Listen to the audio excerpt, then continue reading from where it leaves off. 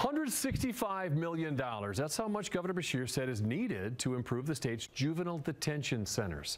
Wave News troubleshooter Natalia Martinez reports $40 million of that is going towards the reopening of the youth facility in downtown Louisville.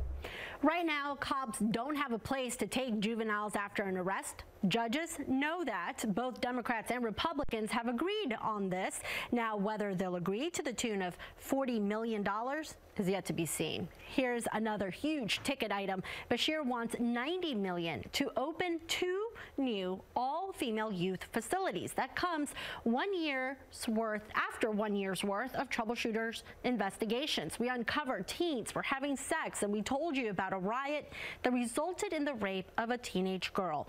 Another $31 million, he said, will go to renovating and retrofitting other facilities. That includes the ones in McCracken, Breathitt, Fayette, and the one right here in Linden. That facility closed for a while after whistleblowers told you about the conditions there and how the building itself just wasn't suited for what it was trying to accomplish.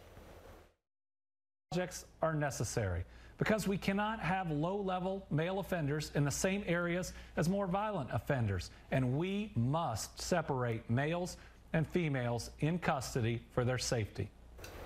The state's juvenile facilities have come under fire for a series of problems, like children kept in isolation, not being fed, not being schooled, and even accusations of sexual abuse.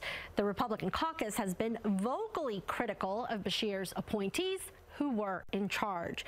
The Department of Juvenile Justice is facing a couple of federal lawsuits, too. The money Beshear is proposing to spend comes to a total of $165 million. Natalia Martinez, Wave News.